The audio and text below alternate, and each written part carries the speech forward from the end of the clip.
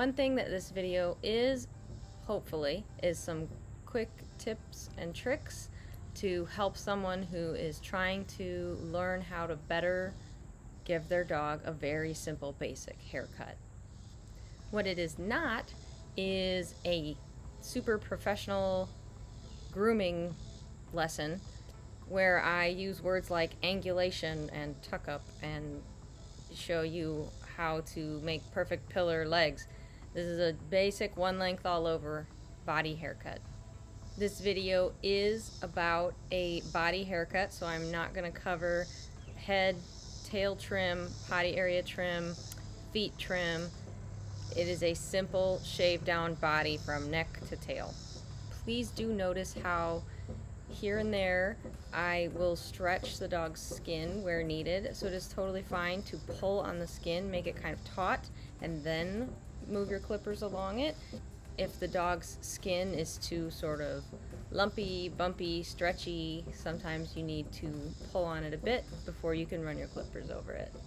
As far as prep work before giving a haircut, I highly recommend that you thoroughly brush out your dog, then wash it, and then dry it. All of those things done thoroughly will make for a much, much better haircut and a smoother haircut and an easier haircut.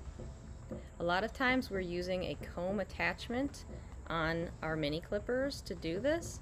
Also, they make these comb attachments for big corded clippers as well. They're slightly bigger size, but they're a very similar design.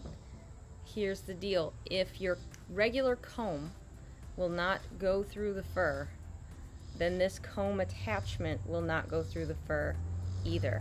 So if you find yourself just getting stuck, it's usually because the fur itself is not combed out entirely. And I do recommend brushing and then testing the fur with the comb. Now there is a difference between the battery-powered mini clippers and the corded bigger clippers. If you're using a blade like this, and so you want a fairly short haircut, here's how you want it to contact the dog's body, okay? Here's what I want you to remember. I don't want people doing this, right? You see how this flat surface needs to stay against the dog, okay? So no matter what bumps you're running over. Now you want to be careful because the 7 in particular, and a lot of these blades, they're kind of pokey. And so if you're kind of coming in all the time, poking them all the time, that's causing the dog discomfort, and they're not going to cooperate as much with you. So you want to try to be smooth with it, right? But you can't be running it with the tip like this and having your blade out here. I need that blade in contact with the dog's body completely flat. Alright, I also can't have it leaning out here. Now you're floating and you're varying the fur length. Longer if you're floating like this, and shorter if you're floating like this, and you're just going to have bumps all over, and it's not going to be a smooth haircut.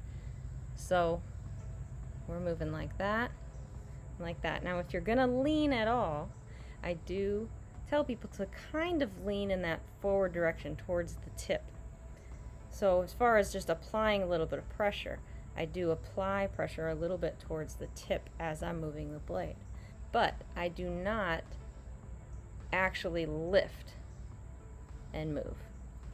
Same with this direction. I do not lift this way and move. Okay, both of those are incorrect. So, full contact with the dog's body as much as possible. Now the most common lengths that groomers use for these big corded clippers are 10. 10 is the shortest we will do most dogs in. You can see it's a real short, close blade. 7s are summer shave down. 5 is a little bit longer than a 7. All of these have the millimeters written on them, 6 millimeters. The number 4 is a little bit longer than the 5. That's an 8 millimeter blade. And there's a 3, I don't have it with me. And there's more in between and beyond, but those are our most common that we use. If you are going to buy a comb attachment set for your corded clippers, which is actually going to be bigger because these are for my mini clippers. It's going to be a little bit bigger than this, but it's going to look real similar to this. If you are going to buy that, then you're going to want a 30 blade on this. The 30 blade goes under those comb attachments, and that will do you very well if you have, let's say, a really big doodle that's got kind of long, fluffy fur. That would be a good tool to use for that. I want to talk a little bit about the mini clippers with these comb attachments. It's one of my favorites for simple haircuts on medium to small dogs. And I can even use this on a bigger dog. It's just that if it is sticking, sometimes the battery power tool is just not powerful enough. But mostly it works for my purposes. I just wanted to show you, similarly to that other tool, how we're going to use this against the dog's body. That flat surface against the dog's body. I don't want to see any of this. Alright, you're going to be varying your length, and you're going to wonder why the dog came out choppy. I don't want to see any of this. Same thing, same problem. If you keep against the dog's skin like that, all the way around, whatever you're doing, keep that contact like that. Okay, without rocking back, without rocking forward. That's going to give you the proper length, there we go, of the haircut. Alright guys, so here's a quick how-to demo that I did on Beta. Good girl, Beta. Doing pretty good. Okay guys, I'm going to use my dog Beta to demonstrate. I know that seems maybe silly because she has short hair, but you can see what I'm doing with the clippers without the hair actually getting in the way. So I'm not going to do an actual haircut, obviously. Today I'm going to use a 1 comb, which is the 1/2 inch length on this wall clipper set with my mini clippers. These flappy places, if you have a dog with particularly stretchy skin, you can cut a dog with your clippers in a couple different places. The armpit flap is another one. You've got pretty wide teeth on this, and you put it on your shortest cutter setting because it's an adjustable blade. And so it actually is possible, for example, to get that flap in between those teeth, and then this is going to meet with the cutting blade. And so you can cut a dog that way if you're going up in this direction and you get up in that flap. And this is true with any dog. Basically that's what's great about using a short-haired dog as a demo, is all of these body features are pretty similar. It's just that it's not hidden under fluffy curly fur.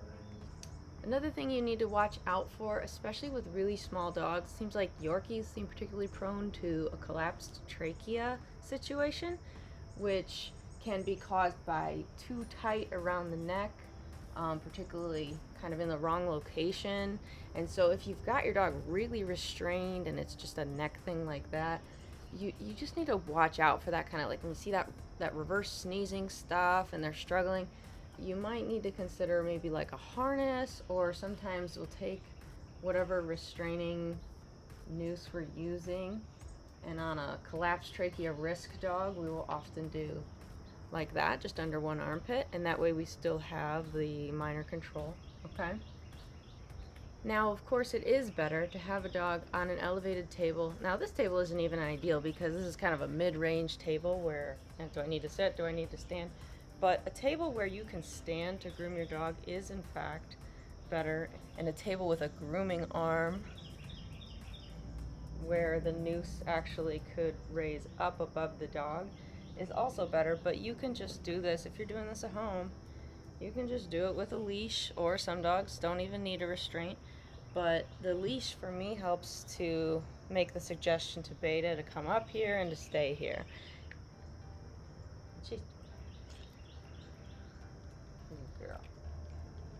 And so since I've already talked to you about how to hold the clippers, I'm just going to go ahead and show you what direction to use them on the dog's body. We're going to do Beta's left side first. I'll just show you where I like to start. Come here, Beta. Up. Good girl.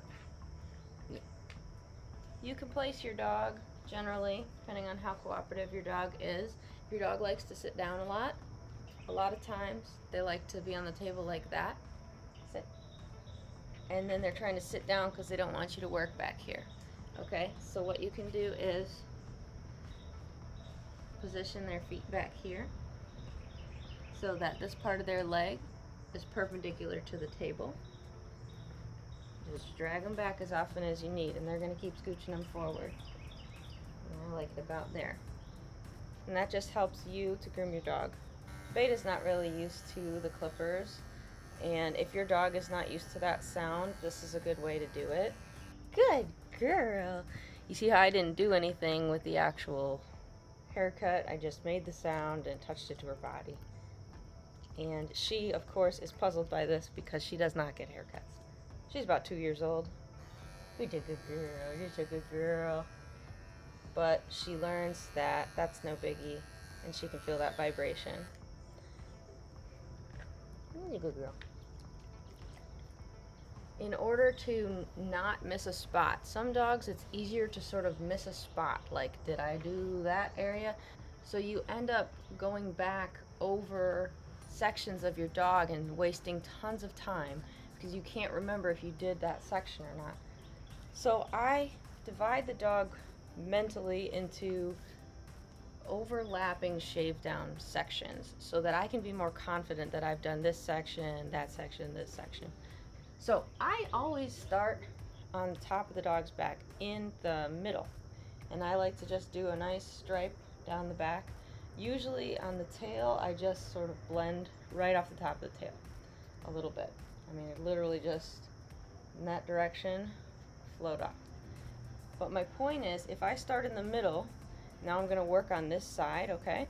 Then I know when I get to the other side, I can do the middle one more time and go in that direction, and I know that I haven't missed anything up top. So, my shave down section, I'll try turning this on just to give me my realistic. My first shave down section is from that middle line and behind this leg, this whole top chunk here, okay? And so I'm going to be going, now this grain is tricky because that's the other tip that you need to know, is to always be going with the lay of the fur. But what's tricky about that is that on the dog's side here, you've got this fur going almost straight back, you've got this fur going almost straight back, you've got this fur going at a 45-degree angle down, and it all just sort of sweeps in these flowing directions. Well, for the most part, you want to follow those directions. Now I'm mostly going to come off that flap perpendicular to the flap, okay? And when I do from here to about here, I'm good, okay? Now I want to tell you what not to do here. Do not go straight down right here, all right? Because you're going to get funny clipper lines right here where this fur is actually going this way, all right? So, good girl. This way, mostly sideways here. Starting to get away with this downward angle here, okay? And I need to kind of dig into that dip a little bit with my clippers in order to keep that against the dog's skin. All right? Now what we're gonna do is, we've got a couple ways. There's gonna be fur hanging down here from the inside, and part of that is going to be approached by when we do the potty area down here, which a lot of times we can access by lifting this leg right here. And I also like to, from this side, get the inside of this leg. All right? You don't have to go all the way up in the belly yet, because the belly and the potty area is like a different thing. All right, the whole inside of the leg, don't miss a spot. And you can even come down a little bit here. Now we're gonna get this leg in a minute because that's a different section in my mind that I have. But like I said, as long as I'm here, I like to do the inside of that. When I'm on the other side, I'm gonna do the inside of this leg. All right, let's talk about this section up here. Good girl. Mostly downward right here, right? Still going with the grain. But did you know right here, this armpit can be tricky? So what I want you to do is stretch this skin back, and you could take your clippers straight back like that, right here. I'm still conscious of flaps going on the back of the elbow here, but I can also stretch some of this. I can stretch some of this armpit out and take my clippers down like this. Okay? And then let it snap back into place. Take my clippers here. So that's going to give you a more thorough here. And if you're trying to really get in that armpit, you can pull this. Please pay attention to the dog's range of motion. So I'm not yanking this leg sideways as far as I can, cranking it up, because it doesn't go that way. So if I pull it a little bit forward, I can give myself access to some of this armpit, and I can scoop some of that out. Now the other thing I like to do with my mini clippers is use the middle setting, which is a 15, and do a little bit of skimming. Okay, now that's a skill that takes a little bit of time to learn, but if there's something that this isn't working with, you might need to dig a little, dig is a term that I use. It's not actually touching the dog's skin, but you might need to dig a little deeper and come in a couple angles with these mini clippers. Same thing with the belly under here. Good girl. I know, good girl. And the other thing you can do is pick a shorter comb attachment for a place that you need to get shorter that is sort of hidden, because if the haircut length is this, you don't want to use this anywhere that's visible. But if it's hidden, that short comb can give you a little bit of protection. But again, you have to make sure, because these teeth are so wide, you have to make sure that you don't get any flaps, because it's a short distance between those wide teeth to the actual cutting blade. So you don't want to grab a flap anywhere, okay?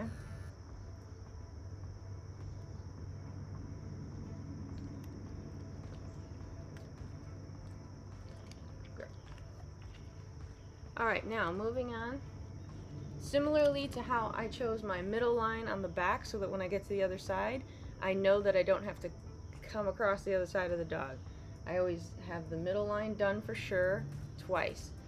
Same thing on the tummy, middle line here, okay? Here, babe. Good girl.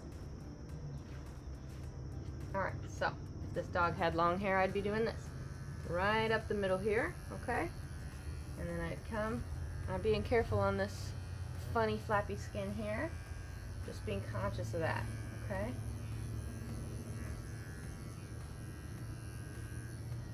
And I like to stop right about there, because we'll deal with tummy later and privates later, okay? Right now I'm just doing the body shave down. So far I've done this section and a little bit of this inside stuff and a little bit down. I still need to do this back leg, right? This is an imaginary shave down. But if I need to do the front of this chest, again, middle, and I'm going to scooch over. I'm going to show you how I get in here, because there's a lot of funny stuff going on. See, I scooch this arm a little bit up.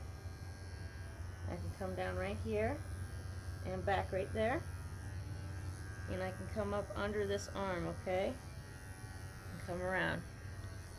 I can come down. You still want to be conscious of going with the lay of the fur for the most part. Here's a place where you can accidentally go backwards, and now you're moving against the grain, and you might make something look choppy or short when you really should keep going with the grain over here, okay? So don't take this back here and go against the grain up here. All right, you're going with the grain on this leg and getting under that armpit and getting the top of this leg, right, with the grain, and then back behind here with the grain again. All right, in here, because I'm on this side, I can go across and get some of that, because you're gonna have all kind of fuzzy, choppy stuff going on under here. Good girl. Good girl. You're doing great. Let's say we lift this leg, get under here. And now I'll go across and get the inside of this one as well. So you see that anytime I lift one leg, I also like to work on the other leg. Go down. I divide up this leg into 3 sections. The top, the sort of bottom, and then the foot, okay? Don't let yourself get frustrated trying to get this whole leg all at once, because it's hard enough to get that column shape or just simply even all the way around. So we're gonna maintain our sanity by dividing this into sections and approaching each one separately. So it's easy to get the top part of this leg while the dog is still standing. It depends on how big or small the dog is. Beta's a medium size. She's about 55 pounds. So she's a little bit easier to get more of while she is actually standing without actually even picking up her foot. But the shorter the dog and the smaller the dog, the sooner you're going to have to pick up their foot to get this. Now, the top part, I'm really just considering above this elbow, okay? What you need to do is know that you're working with a square on a circle, okay? One way to divide it is 8 swipes, okay? And what I mean is there would be 4. There would be the top and the bottom and the side and the side. That would be 4, and then a section in between each. So 4 more would make 8, right? An angle, an angle, an angle, an angle. That's one way. Or you could consider 12 if you want to be even more thorough, and consider it like the numbers on a clock. And we'll do 12 o'clock, we'll do 1 o'clock, we'll do 2 o'clock. On the very side, that would be the 3 o'clock, 4 o'clock, 5 o'clock. But you have to have a little bit of patience and work your way around this pillar with your straight line. Yeah. Good girl. Alright, so you've worked your way around the pillar up here. Now let's work our way down here. Here's a good way, a lot of times, especially if your dog wants to pull their leg back. Now she's being pretty cooperative, which is great. But if the dog wants to pull their leg back, you want to grab behind this elbow here so that they can't do that. And again, I'm not going way up here sideways. Alright, I'm considering her range of motion, so we're coming a little bit forward. And I don't even need to lift all that high. So, this is an overlapping section, meaning I just did down to this elbow, so for this section I'm going to start above this elbow, and again that helps me not to miss a spot. I'm going to go ahead down to the foot and work my way around. This is a tricky little bump, so a lot of times you might need to kind of scoop under there like that. And we'll come back and fix that up with our mini clippers later. But you see how I'm working my way around both ways, and just make sure that you get all 360 degrees around, including in here. Okay? Now that I've done that section, I'm going to do the bottom of her foot. And what sometimes you just like to brace behind that foot to give yourself something to press against, and just get the rest of that foot. Alright? Now I'm going to do a separate video on pads and scissoring feet. So that's not going to be included in this video. Now, this leg's pretty much going to be the same thing. I'm not going to demonstrate this half of the dog. It's just going to make for too long of a video. It's all kind of the same stuff, okay? But I do want to show you my neck section. So I consider, with my overlapping sections, a small, about 2-inch wide collar section all the way around, and then a lower neck section as well. So what I like to do, this way I don't even, when I do this, I don't even have to remove their restraint. So what I like to do is loosen the restraint and drop it down so it's still on the dog, and do the neck. And again, to make sure you don't miss a spot, start in the middle, work your way, and then you can either work your way back up and you know right where to end, or you can start in the middle and work your way down the other way. Good girl, Beta. I like to do right where the collar lands, okay? Because I'm going to work on the head separately, and that's another separate video we'll go over another day. So, I come in here.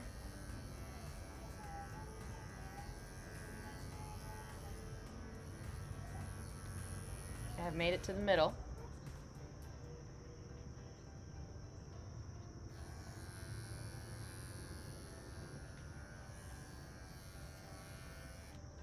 Okay, now that this neck section is done, it's about a 2-inch, what I call the collar section, okay, where a collar would sit. I can put my restraint back where I like to have it, which is right up where the collar would sit. Alright, right behind the base of the dog's skull. Now I can do my lower neck section, which is quite a bit wider, just depending on the dog. It goes to the dog's shoulder blades, and it dips down to the chest here.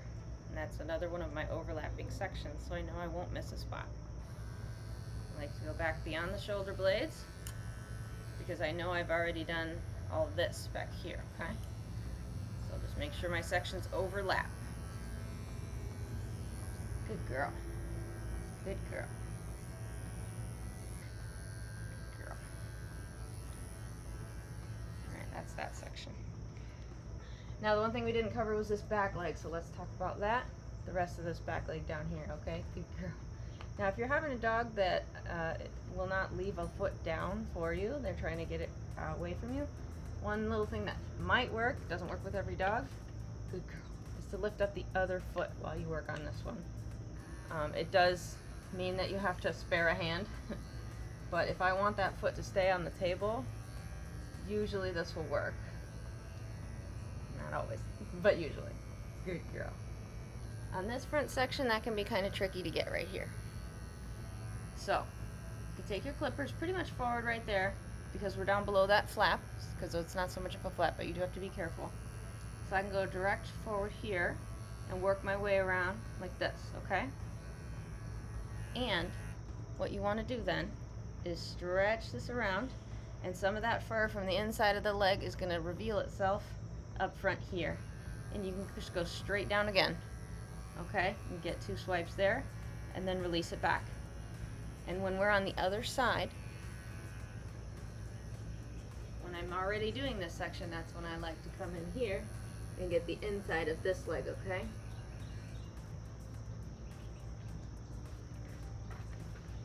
And that's how we would get all the way around the front of this leg here. This funny little curve right here, Beta is a little bit big for this, but most dogs that are her size or smaller, definitely the small ones, you can grab this leg here, and if you squeeze, you see how her foot is straightening out? She actually can't bend it when I squeeze here. Alright, I'm going to show you that over here. Good girl. And hers is just big enough that it's kind of hard to do with only one hand. But when I squeeze right here, she can no longer bend this, because when she bends it, it makes that curve much more difficult to access. So, when I squeeze it, now I can run this down, and I still have to follow that curve, but it is less curved and more accessible. All right, you with me? Good girl. Good girl. Very good.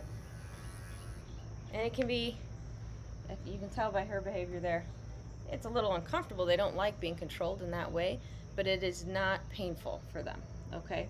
Now, unless you've got a dog who's sort of arthritic or has some other mobility issues, dogs can absolutely handle that little squeeze, all right? Now, you want to do your slow rotation again. See, I almost always start with that front, that noon, and then I scooch my way over to 1 o'clock, 2 o'clock, the side is 3 o'clock, and I even like to do down here while I'm in this position. Good girl. But I can also just hold it more loosely. Back here, I'm just focusing on that section right there. And again, when you do focus on that section, you want to work your way as far around as you can in little steps, because you're using a square, a flat square, to try to make a round pillar, okay? So that's why we just do so many baby steps all the way around. Ooh, you're a good girl. You're doing so good. I know, it's terrible. You don't get groomed. Ooh, you're a good girl. Again, I like to divide this leg in my mental sections, and there's really only 3, okay? I make sure the top is completely done with the grain, and when I'm back here at the booty, I do a similar thing, where I make sure that I inch my way a little this way, and I inch my way a little that way, okay? And that way I know that I've gotten around as good as I can. And you kind of have to follow this funny little curve, okay? And if you're having trouble, there's this tendon back here, and if you're having trouble getting the fur, you can actually push that flap behind the tendon. Just push it momentarily while you run your clippers right there. carefully. And that's it. And same on the other side. I can push it this way and run my clippers on the other side. Now, I like to go off of this thing, and then when you come down, that's one of your overlap moments where I go beyond it here and I start above it here when I go down. So coming from above, I go beyond it. Good girl. And when I'm doing below, I start above it. I know. Stay.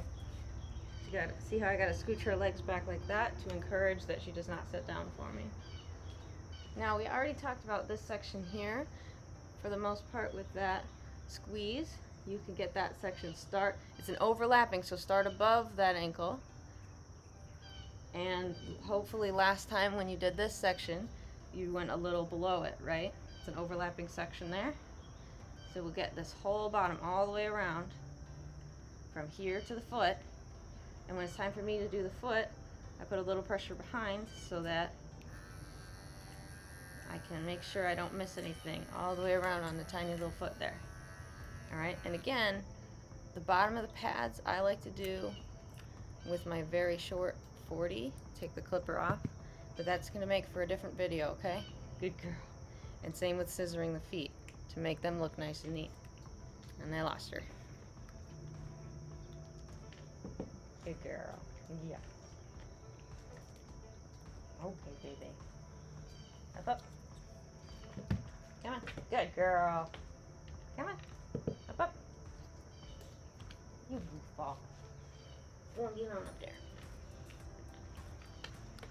So guys, I showed you this half of Beta's body. That half's going to essentially be the same. Some videos that I'm going to do separately, I assure you, are how to scissor like a round, simple teddy bear head, how to approach the privates, and how to work on the feet, the paw pads, and the scissoring the feet. Now, when you do your body shave down, the last thing I want to mention is that it almost always looks better after a little scissor trim. Now, scissoring is a whole nother grooming skill, and so don't feel bad if you feel very uncomfortable with it. It's a difficult thing to get comfortable with, and it's a difficult thing to practice without just practicing on a real dog. I'll point out real quick for the purposes of this video which areas, the most common areas that a little snip will usually kind of tie the whole groom together, that the clippers almost always miss and it's easier to just snip off. And that's going to be, Bender, good boy. That's going to be behind this elbow right here. I almost always have a little funky thing sticking out. And right here, some funky hairs are almost always sticking out. This sort of back elbow thing back here, there's almost always a little something right there. And right here where the tail is a little bit in the way, a lot of times there's some little transitions to scissor right there. Now, there's a million places you can find little imperfections and go down all the legs and sort of, fix them up a bit. But for a simple at-home haircut, if you washed the hair, brushed it out thoroughly, dried it thoroughly, and you keep your clippers against the dog's body properly at every area, it will make overall for a relatively smooth haircut that doesn't need as much scissoring in general. Alright guys, thank you so much for watching. This is Good Dog Grooming and my name's Colleen. I hope you'll consider subscribing and I hope you'll come back for more. Thanks a lot.